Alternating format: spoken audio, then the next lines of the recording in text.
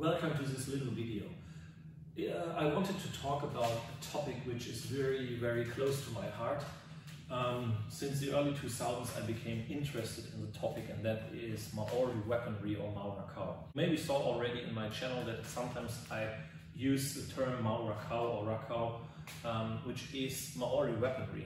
And this is a topic that is very close to my heart since the early 2000s when I became first interested in Maori martial arts and Maori weaponry.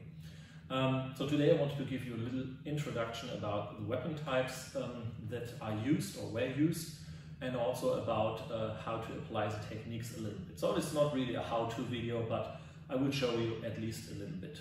Luckily, after about 20 years of research on my own, just trying to pick up things, pick up stuff over the internet, over YouTube, and try to understand how Maori weaponry works, just out of curiosity and respect for Maori history and culture.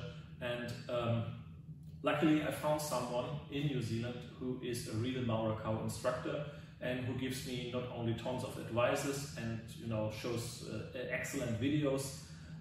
He also gave me a lot of links towards historical sources, because of course the Maori did have an oral tradition to transfer knowledge from generation to generation, but there are history books from the 19th century, from the early 20th century, which describe Maori warfare, weaponry, stories of combat, legends of heroes and things like that, where you can learn already a lot about the application of the techniques. And when you then compare it to what was transferred over the time in the different parts of New Zealand, in the different iwi, the different Maori tribes, then you can get a really good picture. Luckily, after about 20 years of research on my own, just trying to pick up things, pick up stuff over the internet, over YouTube, and try to understand how Maori weaponry works, just out of curiosity and respect for Maori history and culture. And luckily I found someone in New Zealand who is a real Mau Rakau instructor and who gives me not only tons of advices and shows excellent videos. He also gave me a lot of links towards historical sources, because of course the Maori did have an oral tradition to transfer knowledge from generation to generation, but there are history books from the 19th century, from the early 20th century, which describe Maori warfare, weaponry, stories of combat, legends of heroes and things like that, where you can learn already a lot about the application of the techniques. And when you then compare it to what was transferred over the time in the different parts of New Zealand, in the different iwi, the different Maori tribes, then you can get a really good picture. Most people know Mau Rakau from theatrical displays or from stage performances, and these are really awesome and great to watch. There are also instructors who still teach Mau Rakau as a combat art. So next to the forms or traditional performances, they show martial application, do sparring, and train Mau Rakau really as a martial art, as a combat form, as a form of combat. And that is really interesting. That is what interests me the most, the martial application, the real use of all these cool Maori weapons, because like many other people in the Polynesian world, the Maori had a lot of very cool, interesting weapons made out of hardwood, whalebone, greenstone, and also greystone or basalt, I think. And I just, got hooked. I love swords, but I also love wooden weapons, and I got hooked by these Maori weapons quite soon in the early 2000s. And I will show you a little bit what I know so far about them. This information is, to my best knowledge, so maybe I get some things wrong. And I want to thank my Mau Rakau instructor in New Zealand who gave me all this information and knowledge. And I can't wait. Very much looking forward to training with him in person in the future. When it comes to Maori weapons, you really have to keep in mind that you have to think about the context and the circumstances of Maori warfare. First of all, the environment is pretty important. You have New Zealand with really dense forests and also mountains and hills, And Maori warfare was generally not too much of open battle with big masses. It was more about ambushes and guerrilla tactics, but also siege tactics, because Maori were great in building fortifications, wooden palisades and wooden fortresses or fortified villages called a pa, and these were really excellent fortress construction. So Maori had also think a lot about how to invade such a Maori pa with the weapons they used. And Maori weaponry was very much about hand-to-hand combat. So Maoris had projectile weapons like throwing spears and throwing javelins, which were also, like propelled and given more power, speed, and accuracy with a similar throwing device like the atalatel. Besides that, bow and arrow was not really their weapon, so they were more about hand-to-hand combat, and therefore, raids, ambushes, attacks, and also the environment of a very dense and probably dark forest. You have to keep that in mind. The other thing was, next to warfare, duels. So duels of honor, which could go to the first blood, but also to the death. So sometimes it was about an insult. Sometimes it was a duel about land. Sometimes it was just a show of strength between the fierce warriors of each tribe, of rivaling tribes, and or also the chiefs or chieftains. They met and they fought instead of having a battle. And these duels could go to first blood or even to death. So there could be also various rounds of different weapons which they faced. So like first going for long-range weapons and short-range weapons and so on. Even though the Maori were very quick with adapting firearms in their tactics during the musket wars within the early 19th century, they still used hand-to-hand combat a lot, especially because of the guerrilla tactics they were using, also against the British forces, against the colonial forces later. So hand-to-hand combat was never unimportant in Maori warfare, even when they adopted firearms. So the first family of weapons is two-handed weapons. So weapons you generally hold with two hands. You could say pole arms or staff weapons, and these are generally used with two hands and have, of course, a longer reach. The other family is short-range weapons, so these like more one-handed, so you use them more one-handed, and these are one-handed, shorter weapons for close-quarter combat. These are, generally speaking, the two families. Within the first family, so the long-range weapons, the most popular, many people know from these theatrical stage performances, is this one here, the taiaha. However, I will not talk about this first. I will talk about another weapon first. The weapon I will talk about first is the Maori spear, because spears were much more important in warfare and in combat than other weapons. As all over the world, the spear was relatively easy to make. You could make it in big masses. You could store them within the pa to have them ready in case of an attack. And you could carve them from a piece of hardwood, or you would just take a good solid piece of manuka wood, and you would sharpen the point and fire harden the point, and there you go, you have an excellent weapon and a deadly spear. And spears came in different sizes and shapes. I will talk about two which were quite common in more like personal combat and also in more confined spaces. And the first one is the tau, which is a spear with only one point, and the other is a koi with 2 points. So you have such a fire-hardened, very nasty point on both sides of the staff.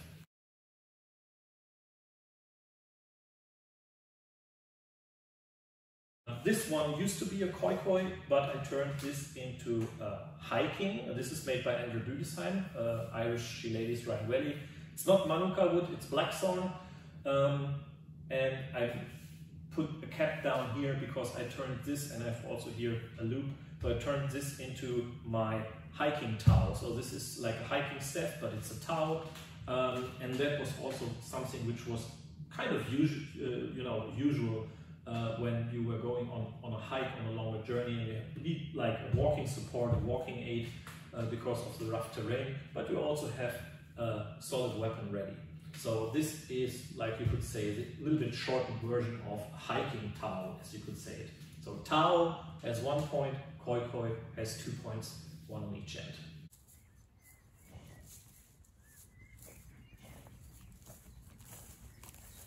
This could be like, you know, this height of a man, or a little bit longer or a little bit shorter, depending on the circumstances. There were also quite long spears, which were used to attack and to defend the pa. But generally speaking, for personal combat, or like in these ambushes and raids, when you would be in the forest or in the enclosed environment of a Maori fortress, you would use something which has maybe your height or a little bit shorter. So it takes this bow staff as a replacement to just show some of the techniques. So generally speaking, you have like 2 typical grips or 3, like a typical spear grip with a long range grip, where you can do parries and thrusts. You can also do strikes from here. Of course, the Koi Koi or Tao is not made for striking. You can strike with it, but the power lies within the thrust. However, it is a long staff, so obviously you can whack someone with that in the head, break fingers and bones and whatnot. But from here you would do parries and thrusts, and maybe some striking as well. And that would be a typical long range. You could stand left foot forward, right foot forward, it doesn't matter. The second guard, which is very important, is more like this retracted guard. So you hold a little bit like in Japanese swordsmanship, a hustle no kamae, something like that. And from here, of course, you can go for parry and a thrust. You can go for a strike and a thrust. You can also use the other end to parry here on your low line, on your inside. You can also parry here on your high line. And from here, you can very well do thrust forward with the other end. So this is a very good example why a Koi Koi, so a spear with 2 points, is a very good idea. Because with a Koi Koi, you can go here, have 1 point, can go back, have the second point.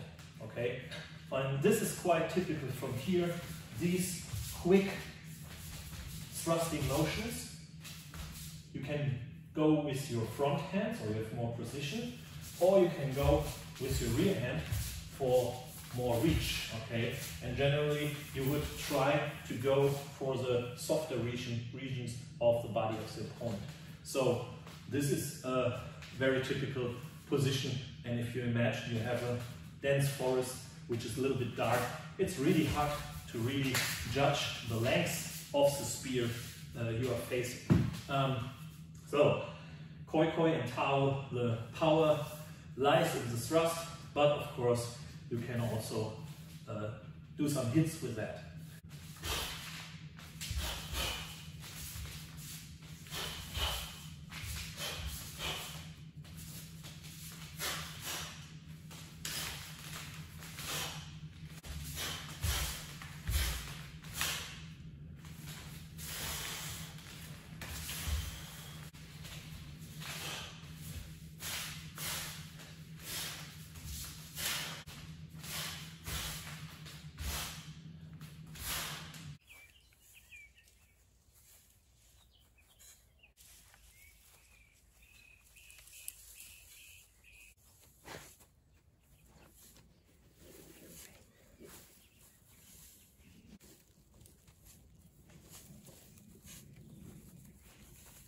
The second long-range weapon I want to show you, as I said, is probably the most popular one. That's the taiaha. The taiaha is quite unique because it is somewhere between a two-handed wooden club or wooden cudgel. It is like a wooden sword, and it's also like a spear. So it's a taiaha, it's something on its own. You can strike with it. As you can see, the taiaha is quite flat and broad here in the upper third, and you have a sharp striking edge. So of course you cannot really cut with that like with a knife, but of course if you get that hard on your fingers, on your bones, on your head, this gives you pretty brutal damage, broken bones and whatnot. And of course you have the point here could be in various shapes, sometimes rounder, sometimes a little bit more edgy like this one, but of course you can also thrust with that point. In the middle you have more like an oval shape, the more round goes, turns to be a little bit more round here. This is where you hold your taiaha, and down here you have what is called the tongue. Also, this comes in different sizes and shapes, but generally speaking it should be also sharp and pointy, because that is to finish your opponent when he's on the ground or in close quarters as well.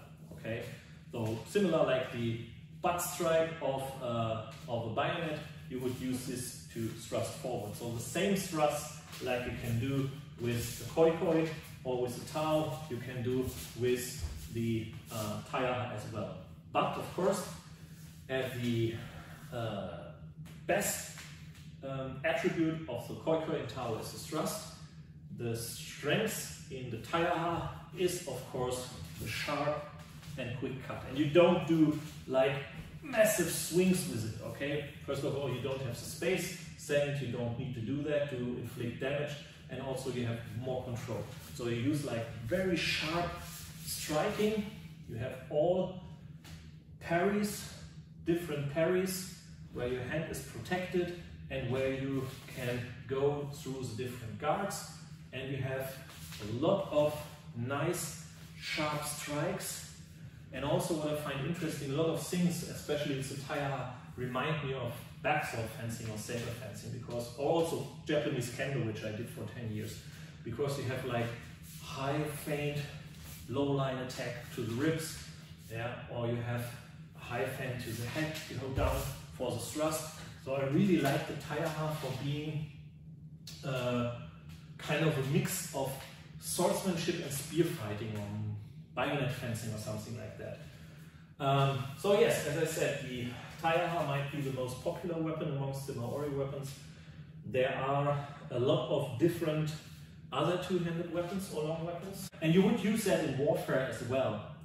It's not, so to speak, that the spear was only for warfare and the taiaha was only for judo. No, so of course you would also use a taiaha in warfare. I just wanted to point out that the spear, which doesn't get too much credit on the stage today in our Rakau performances, the spear was way more important for warfare, for the greater mass of Maori warriors, than the taiaha was. But the taiaha, of course, you would also take with you into battle.